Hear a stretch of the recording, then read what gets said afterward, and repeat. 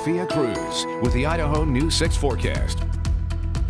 Friday Eve is here and 6:15 is your time right now, and I'm taking you to Twin Falls where it's a beautiful and bright start to the day. Now, temperatures are also on the cooler side in this area. It's going to be a nice morning for a walk or even a jog if you're heading to that workout class. Good for you, starting the day off right. Temperatures in our valley floors are brushing towards the 60s at the moment, and in our mountains a little on the cooler side, some 50s and 40s hanging around. So if you are in these areas, maybe just a light jacket, but I doubt you'll even want one because by this afternoon we're going to get nice and toasty. We have this upper level ridge building in our atmosphere, and this high pressure causes all that nice warm air mass to sink.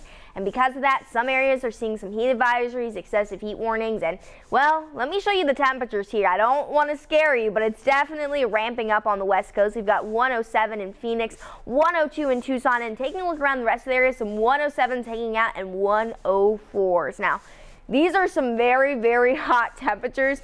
Luckily, send some prayers and blessings to them.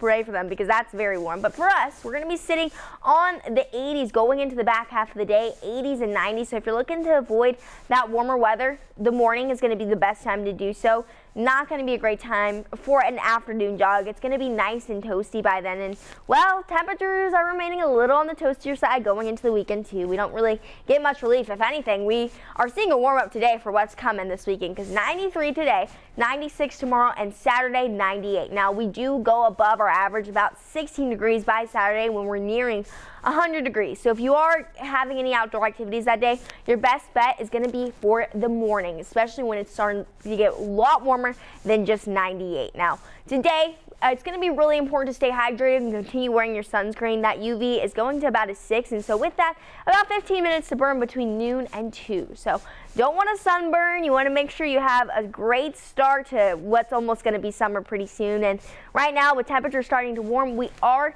still seeing that threat of showers. So let's talk about why. We have some moisture in the mid-level atmosphere pushing in, and well, so bring some showers to Silver City and maybe some stronger storms pushing to Burley and Pomerel. If you do get one of these, I would expect winds to pick up, about wind gusts being between 50 to 60 miles per hour if anything, and that's if you get one of these stronger storms. But a lot of it is focused toward those southern areas, and well, we do have a chance of evening storms almost every day through the weekend, so we just have to keep our eyes peeled for those. But temperatures today in the 90s. There are those light showers continuing to pass through. Still going to be lots of nice, beautiful weather going into the weekend. Those evening showers are going to happen because that sunshine drives an energy for them, and so that's why we're seeing them so late in the day. But Saturday, 98, going to be the hottest day, and that cold front comes in, and well, temperatures really not cooling down much. Summer is about to start ramping up the heat. I'll keep you updated right here throughout the morning. Remember to take care of yourself and others, especially staying hydrated is going to be the most important. But for now, let's cruise on over to traffic.